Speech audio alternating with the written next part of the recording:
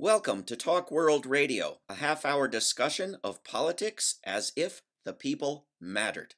I'm David Swanson. This week on Talk World Radio, is Wall Street taking over ownership of nature? Our guest, Randall Wray, is a professor of economics at Bard College. His current research focuses on providing a critique of orthodox monetary theory and policy and the development of an alternative approach. He also publishes extensively in the areas of full employment policy and more generally fiscal policy.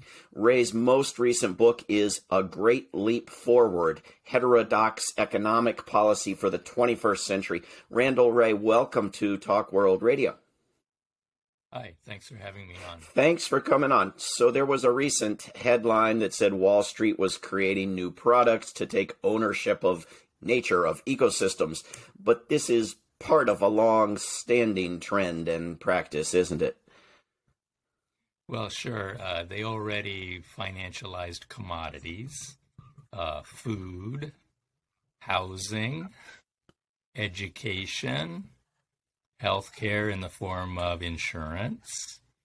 Even life itself, peasant insurance, insuring against the death of your workers. It goes on. And of course, in the very beginning, it was financialization of slave bodies. That's where mortgages came from. The original mortgages were on bodies, not on homes. So our homes are also thoroughly financialized. And then with CDOs, squared, cubed, there are many, many bets placed against us. And so what's the traditional theory of this that needs critiquing, and what's the alternative approach? Well, I think that the idea that we should just deregulate and move to self-supervision, which is what we did for the biggest banks. You're too big and too complicated for the government to supervise you and regulate you. So why don't you supervise yourselves? And we saw how that turned out in the global financial crisis. We will see again. It's going to turn out the same way.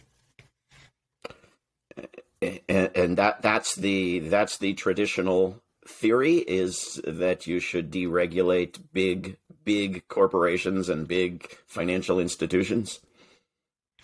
Well, for the past 40 to 50 years, yes. When the last time our economy was really heavily financialized was in the lead up to the Great Depression.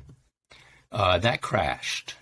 And as you know, when FDR came in, Roosevelt came in the first 100 days, he had a broad-based package to deal with the Great Depression, and that included essentially downsizing the financial system, putting it back in its proper place, which is financing real activities, not financializing our food supply.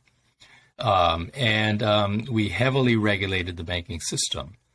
But gradually over time, we reduced the regulations and supervision.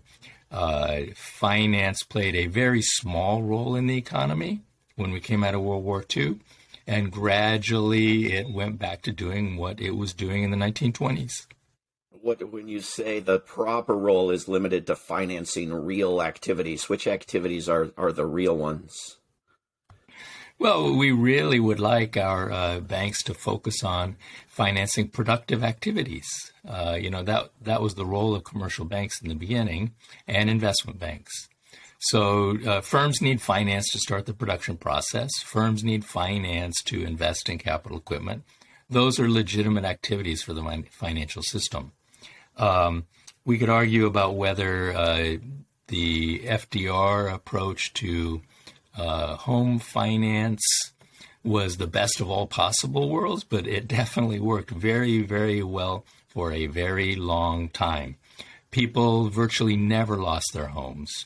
And the financing of the homes was largely done by savings and loans, Jimmy Stewart's thrifts, and those virtually never failed either. But slowly over time, we deregulated, and in two ways, we allowed non-banks what we now call the shadow banks, to get involved in these activities and compete with the regulated banks.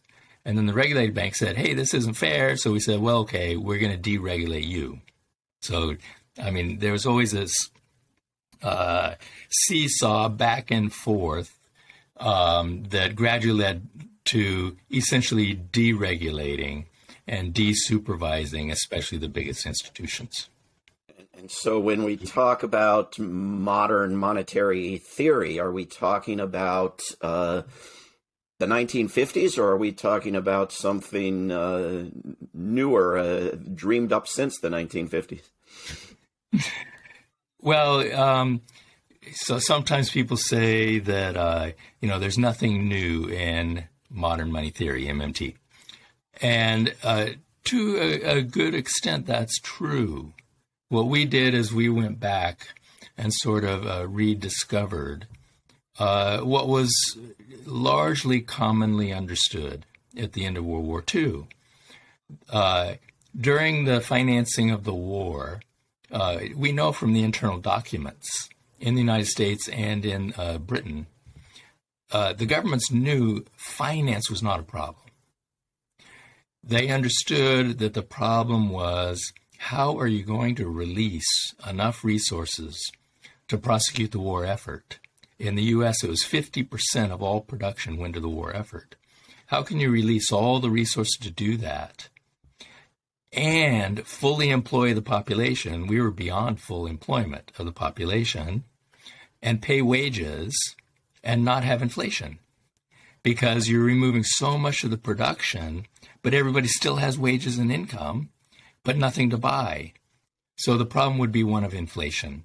And so they designed ways to release the resources so that we didn't get inflation.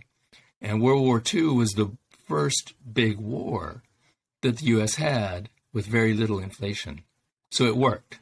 But anyway, when they came out of the war, just as an example, the chair of the New York Fed gave speeches around the country saying, the war has taught the people and the government that taxes are not needed for revenue purposes. Taxes serve other purposes, but we don't need taxes in order to pay for government spending. So what I'm saying is this was common knowledge. On the left was Abel Lerner. On the right was Milton Friedman. They all understood this.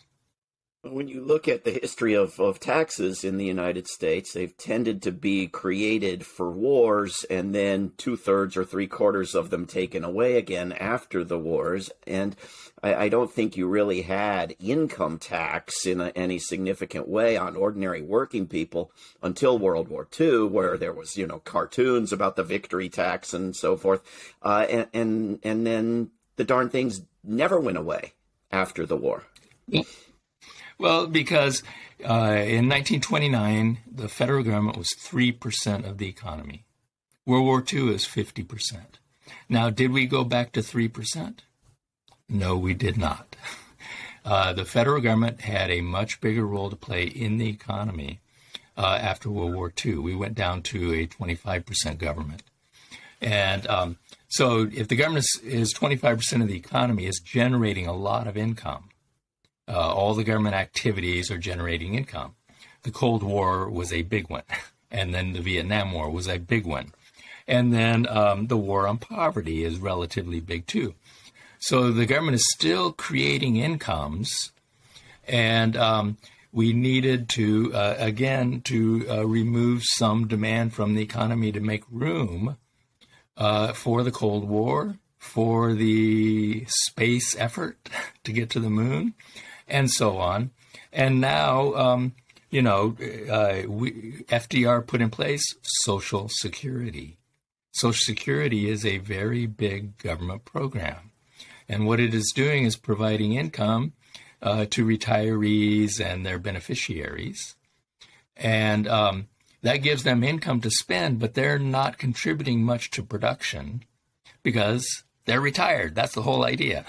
And so we need to give space for their spending. And that's what taxes do. It's strange, though, that it generally, apart from Social Security and Medicare, it generally has to be wars. And I'm on the one hand, I've seen studies from University of Massachusetts Amherst that say you'd get better results, more jobs, better paying jobs, better results for the economy with anything other than war spending. Education, infrastructure, even not taxing working people in the first place would be better. But on the other hand, you have Congress giving the Pentagon stuff it doesn't even want, planes that don't even fly, so to create them in little bits and pieces in numerous districts all over the country for jobs. And you say, but why couldn't you fund other jobs, green jobs? And they say, oh, no, you can't. It's war jobs or nothing. Why is that? Well, okay. I mean, obviously it's political. And the war industry, which was built up in World War II and then in the Cold War, has its own interests at heart. And so they want to keep the funds flowing. These don't create lots of jobs. They do absorb a huge amount of spending. Generally speaking, these are sort of the high tech, the most advanced parts of our economy. So they are heavily capitalized, heavily mechanized, and what workers there are tended to be unionized. That is probably less true now, and tended to be high paid. So you are spending a lot of money for very few jobs. And I absolutely agree with what you're saying. What we need to do is rethink this. Let's create jobs directly. Let's not throw billions of money at the so-called defense sector and hope that some jobs trickle down to lower income, people with less education, not unionized, and so on. Let's create the jobs directly to employ them. The bang for the buck will be many orders of magnitude greater, and they could be doing things that actually are extremely socially useful, rather than building bombs that even in the best of cases that we don't use them isn't really benefiting us. Right. And so what would you propose specifically, and how does it compare with anything in the Build Back Better bill and the infrastructure bill that we hear so much about, or at least what used to be in those bills? Well, we were hoping, supporters of MMT, but I think also a lot of progressive people, were hoping there would be direct job creation. Yes, Green New Deal kinds of jobs. There are two kinds of jobs for Green New Deal. I mean, some of these will be highly mechanized and highly skilled workers. We need those kinds of jobs, and that's the typical thing people think of with infrastructure. Infrastructure is sexy. Nobody in their right mind opposes it. We all have to drive over bridges. And we see, the state of the infrastructure in the United States, D+ at best, according to the engineers. We need trillions of dollars spent on that. Now, most of these jobs are going to go to contractors. The government doesn't really build bridges. They pay for bridges to be built. So it's going to create a lot of income for contractors and a lot of wages for high-skilled, high-paid workers. That leaves so many people behind, including, obviously, women. So we need to also have jobs for everybody else. Green New Deal kinds of jobs, but also, we need a lot of jobs in the social services. And these don't require a lot of capital investment. And they don't require strength or anything like that. So childcare is an example, and that was in Biden's proposal.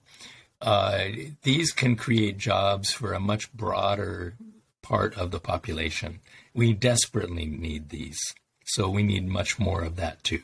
That is less sexy and appealing, especially to conservatives who generally don't support this kind of stuff.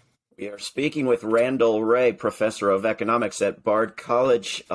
What do you make, Randall, of the conversation around these bills that have been maybe the top news story in the United States for many weeks and widely understood as the biggest pieces of legislation since FDR, or if not forever, and generally labeled with dollar amounts that quietly have been multiplied over 10 years without telling anyone that, and the single biggest question asked, the one never asked about military spending, is how do you pay for it? And not much in the way of answers, really. Yes, we worried that the Democratic leadership, including the president, were going to play right into the conservatives' hands by first, yes, playing along with the rules Congress has put on itself, 10-year horizons. That makes the numbers look really big. So we hear a number 3.5 trillion. Wow, that's a huge number. I don't even know how many zeros there are on that number. It's very, very scary. And I think Congress did that on purpose to make any social spending, because as you said, military spending is never a problem. Nobody worries about that. But to make social spending look extremely expensive and scary. And then they also impose on themselves the requirement that we pay for it. Now, we, as you say, we never pay for defense spending. We never pay for tax cuts for the rich. And we actually got through $5 trillion of pandemic response without pay-fors. So it's pretty obvious we can do it without pay-fors if we really want to. This is, the pay-for is a self-imposed constraint. And so anyway, you total it up, you say it's 3.5 trillion. Okay, where are we going to find 3.5 trillion? And so you get proposals, well, let's tax the billionaires. Okay, fine. I love taxing billionaires too. But you tax billionaires to reduce their wealth and their richness. You don't tax them to pay for social spending for two reasons.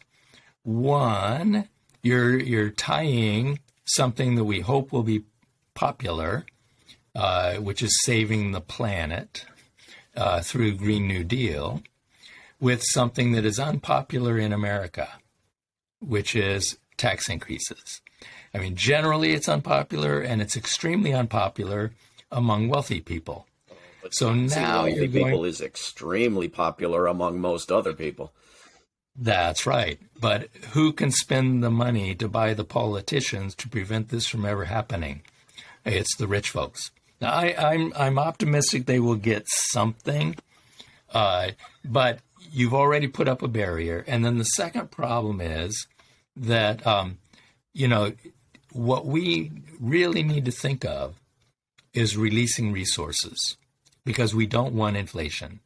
We're going to be attacked by saying that 3.5 trillion has got to be inflationary, okay? And some parts of this could possibly be inflationary. So we need to think about, where are the resources going to come from? Not where are the dollars going to come from. We need to tackle this the same way FDR tackled World War II. Where do we find the resources to completely redo the electrical grid? Okay, how are we going to put up the solar panels all over the United States and the windmills and so on? So the right amount of reduction of resource use is not correlated with the amount of money you take away from billionaires, because the what economists call the propensity to consume of billionaires is very small. I mean, if you've got $100 billion in any particular year, they don't consume much of that. Mm-mm. So if you're only taxing 10 people, you may raise a lot of money, but you're not releasing resources. It's not going to be a good inflation fighter. So what we're trying to do is get people to rethink the purposes of these. If you want to tax rich people, you have to tax them enough so they're not rich anymore. That should be the goal.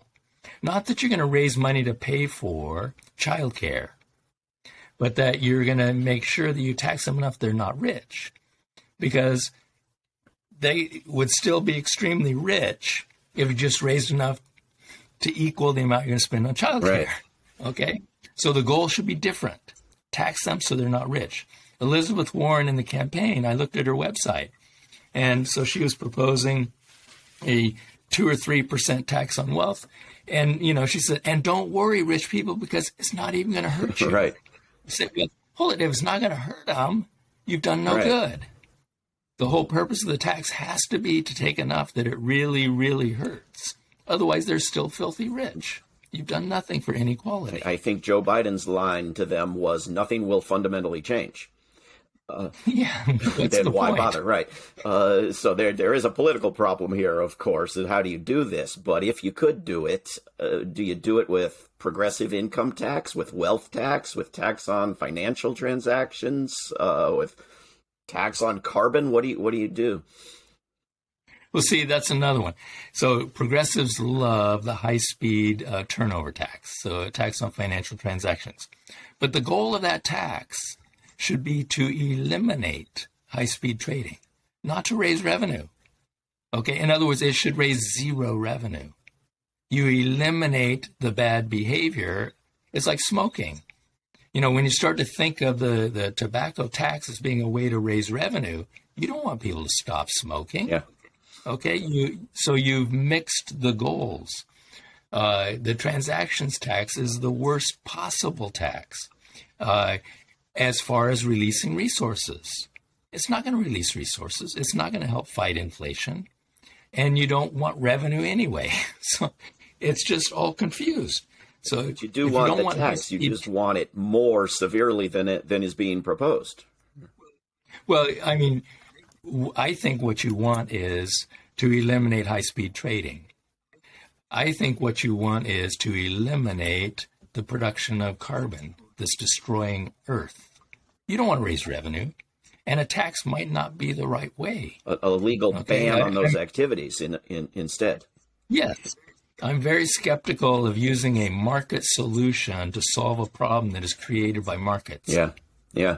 And what about this topic of full employment? You mentioned being beyond full employment in World War II. What does that mean? And is that a good or a bad thing? And how do we get to full employment? Well, what I mean by, in World War II, of course, we sent a lot of people off to fight, and we needed to ramp up the war industries. So we had people working, their patriotic duty was to, work and build ships. And of course that was desirable, but you could not continue to operate beyond full capacity, having people work extra hours, overtime work, weekend work, and continue that forever. So that's what I meant by we were beyond full employment. Now, did we wind down in the most desirable way? No. We had a campaign to convince women that they needed to go back home and get out of the labor force and make room for the men who were coming back. Okay, that wasn't right. But anyway, operating the economy at that high level of employment would have been inflationary eventually. So trying to maintain aggregate demand by general government spending, especially on high-tech stuff, is going to tend to be inflationary. And what we recommend instead, that's sort of a hiring off the top strategy, okay? What we recommend is a hiring off the bottom strategy. Target directly the people who are unemployed and the people whose wages are very low or who are forced to, put together 3 or 4 part-time jobs. Give all of them full-time work at good pay and good benefits. We call this the job guarantee. And it's not just MMT that pushes this. There are lots of progressives and even some conservatives who are pushing the idea that it makes no sense to leave people who want to work unemployed. Let's find good jobs for them to do that are in the public interest, and let's pay them decent wages and benefits, and use welfare and unemployment compensation, food stamps as a backup for people who don't want to work, should not work, will not work. But anyone who wants to work, it makes no sense to say, oh, here's a handout instead. Give them a job. Is this an argument you're making against the idea of a basic income guarantee? I think that if someone says, I really want to work and contribute to society, and you say, well, sorry, here's a check, though. That makes no sense. Well, what about, okay, here's a job and here's a check, too? Are they in opposition, or do they conflict with each other, the ideas? I think that anyone who is working should get a pay and benefit package sufficient that they do not need a handout. Okay, now, what about the people who cannot, should not, will not work? Of course, we should support them. But what I'm saying is, let's give jobs to everyone who wants to work, and then those who shouldn't, won't, then let's provide them with decent income. Yeah. Randall Wray, we've got about 2 minutes left. One of the things I notice when they inevitably, predictably scale back these proposals and hack and cut away at them is they go from being simple universal proposals to means-tested and generating a whole bureaucracy and eliminating large chunks of the population as supporters of those policies. Do you think there's an advantage in making some of these job creation and social benefits in these bills simpler and more universal in the way Social Security is, as opposed to all the endless means testing and defining and surveying and studying the worthy poor? Well, in general, yes, universal programs are more sustainable. Means testing, look, especially if you're means testing and you're not providing jobs. So Clinton comes in and he says, we're going to end welfare as we know it, okay, because welfare is unpopular. What we want to do is convince the American people that these people are deserving poor because we're going to get them off welfare and we're going to have work requirements. Okay, fine. But then we don't provide the jobs. It cannot work if you don't provide the jobs. So if he had first said, we're going to provide a job to anybody who wants to work, decent paid, decent benefits, and then we're going to reform welfare, fine. Then it would have been an improvement, but it was not an improvement. It was a step backwards. It was a lesson that ought to have long since been learned, but maybe hasn't by enough people. We've been speaking with Randall Wray, who's a professor of economics at Bard College. Randall, thank you very, very much for coming on Talk World Radio.